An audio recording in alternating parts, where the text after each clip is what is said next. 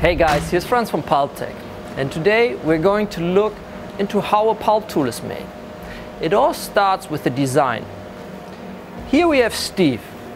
He's the head of our design department, and together with our customers, he's deriving the drawing of the packaging product, which we can see here. Once he has finalized the drawing of the packaging product, he derives the tool drawing, which he then sends over to Mario. Mario here is taking care of our tool shop, and from the drawing he receives from Steve, he makes a CAD which is sent over to the CNC.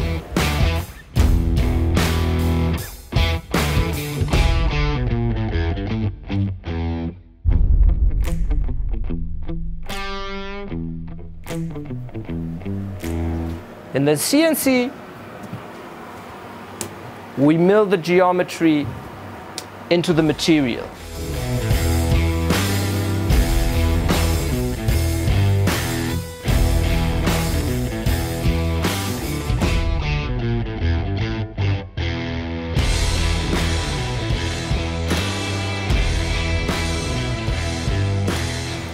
And once this is finished, we have the final tool. Here we go, a final geometry of a tool before screening. Now let's look at the screening process in the next step.